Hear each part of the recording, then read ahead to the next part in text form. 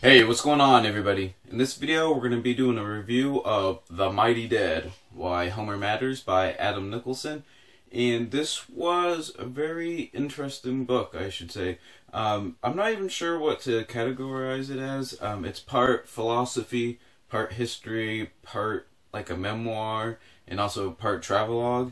As the author goes to all these different places, basically looking for research material, for his discussions on various facets of Homer, while also basically just relating experiences in his past, like for example, like when he goes sailing in the North Sea or in the desert in the Near East and that sort of stuff, and how it relates to different things, and it all meshes together pretty good. And I've never really read anything quite exactly like that before, so that was definitely refreshing.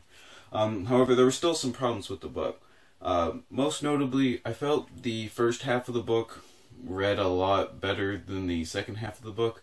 The second half started dealing with a lot more abstract topics, I guess you could say, and for some reason it just wasn't as convincing as the first part of the book.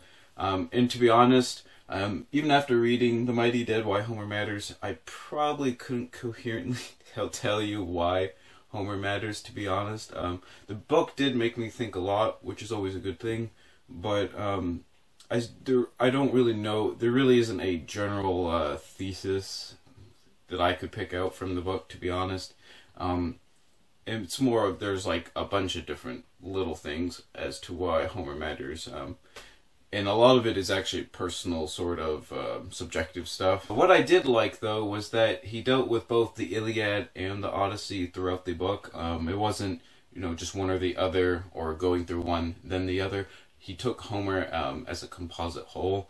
He does have a chapter on, who was Homer, where did Homer actually live, when did he live, what was her real name, all that good stuff, which, to be honest, I've done a little bit of reading on Homeric questions like that, and that part really didn't interest me too much. But if you've never actually looked into all these Homeric problems, you're in for a treat, just because there's so many crazy ideas out there, because everyone wants to know, and obviously we'll never know, but it's always just kind of fun to look into stuff like that.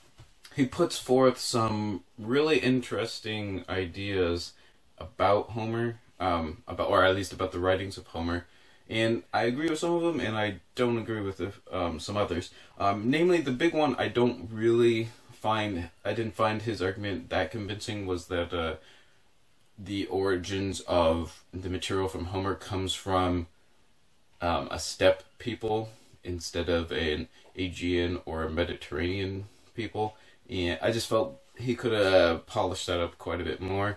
However, his argument for Homer dating back to even before the time of the actual Trojan War, which was a historical event most likely around in the 1300s BC, he has some pretty good arguments to why that should be pushed back even a few more centuries before that, which would put it to like either the beginning of the Mycenaean Age instead of the end of the Mycenaean Age, and even into the Minoan Age. That I found pretty different, but I did like his arguments for that part. Now, on the plus side, Adam Nicolson is a really, really good writer, and is very enjoyable to read. It flows really well. It's just sometimes the topics become super abstract, so it's kind of hard to follow in the sense of what we're talking about, even though what we're talking about is really well written, if that makes any sense. And just like reading some of the other titles that he's finished, and he's also just written a book on like seabirds or something, but he's got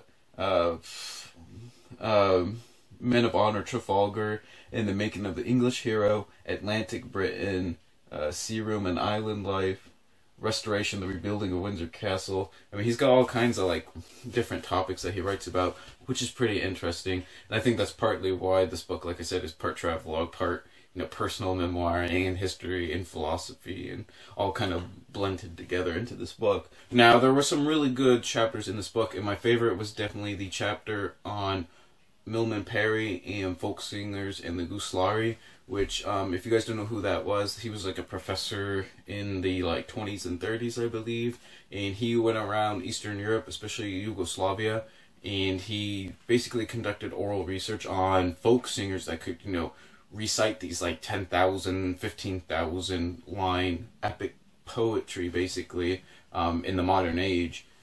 Now, Perry pioneered the whole modern interest in folk singing and epic poetry, where, you know, like I said, these 15,000 line poems could be recited basically at will by those who are trained in the crafted phrases, in the constructed meters and all that stuff, and how basically that sort of training and that sort of way of doing things was probably how Homer was transcribed down to us and all that sort of stuff. I felt that chapter was really, really good. It is super interesting, and I thought that was the highlight of the work.